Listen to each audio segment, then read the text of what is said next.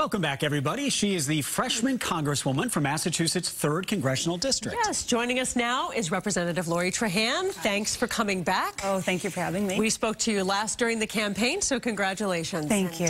Thanks for coming back here. We want to dive right into what is happening in Washington. The president has declared a national emergency. It's the southern border in order to get the funding for his proposed border wall.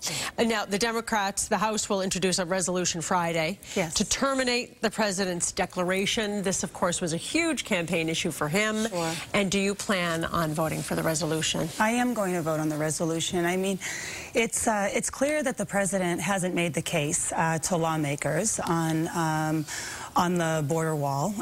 Didn't make the case to the Mexican government to pay for the wall. And this calling a national emergency is basically circumventing Congress, and it's diverting funds from the military and from disaster relief victims to fulfill a campaign promise. So I'm against that precedent. The president, by his own admission, said, I don't need to do this. And so I think we need to preserve states of emergency for real disasters. The president and his supporters argue that Democrats in the past have supported at least some form of barrier, and that this is political posturing to not allow it this time around. What would you say to that?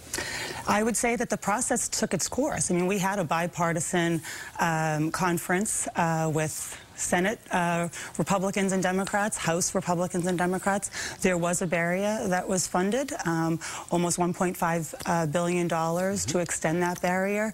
And then other investments need to be made. If we're going to talk about border security, we need to talk about evidence-based solutions. You know, so much of the drugs that are coming into our country are coming in through ports of entry. We don't have the infrastructure that's required there. We lack 90% of them come in through ports of entry. Yes, and we lack scanning devices. I mean, there was just an interdiction a couple of weeks back of fentanyl. We need to invest there. We need to invest in technology. I do want to ask you about, it must have been so exciting to attend your first State of the Union address. Yes. And of course, so many women elected alongside you. You all wore white in honor of the suffragettes.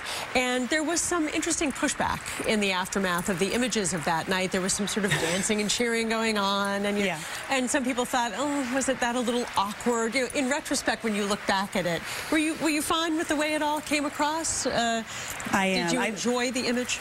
I did. I think I love that I was sitting with my colleagues together in solidarity, and we were there to celebrate. There had been more women ever entering the workforce in this past quarter, and we love that, right? We were cheering for that, and we're also cheering about the fact that we are part of the women who just joined the Congress, and a record number of women joined Congress. Yes, and we're gonna fight for those women who just joined the workforce to make sure they have paid leave and equal pay for equal work. So affordable daycare. So that, I think, it was a celebration of what's possible for this year, and also that so many women were in the chamber together. You mentioned the guests that you had there, Veronica and Ivan Soto. Yes. Ivan Soto is the Lawrence police officer who famously left his own burning home during the Merrimack Valley gas explosions to go help other people who were being affected by the disaster. Is enough being done to help the Merrimack Valley recover from those explosions? No, we still need help. I sat down with small businesses, I mean bodegas, small corner markets, where the calculation on their claims is just unfair, right? It doesn't take into account, it might pay for lost inventory or 2 months of lost sales, but it doesn't take into account that they've lost customers. So what can be done about that? Is it pressuring the insurance companies? Is it more federal money to help them? What can be done?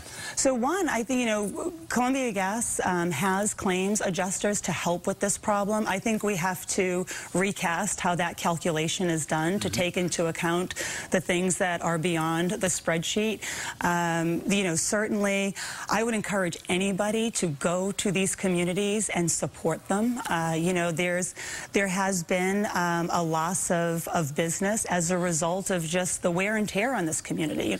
Last question. Before this interview, you were actually in Methuen for a meeting on the opioid crisis. You met with members of law enforcement and healthcare. And Lawrence, which is in your district, has had a really big issue with opioid overdoses and addiction. What aren't we doing right now that we need to be doing?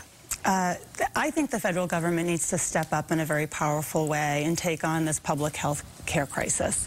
There have been some good things that have happened in Massachusetts that we can build upon. But what I learned today is that, one, there is still a stigma associated with addiction, and it prevents people from seeking care. It prevents people from making this illness discussable and getting the treatment that they need. So we have to change that. Our healthcare delivery system is actually not designed to eradicate addiction, and I think that needs to change. I mean, we don't look at the recovery as one that's very long term, and we don't fund it that way. I just joined the freshman bipartisan working group on addiction, and it's because this freshman class is pretty in touch with this crisis as it has played out in each of the districts that we represent, and I'm hoping that we can be a catalyst for progress on this crisis.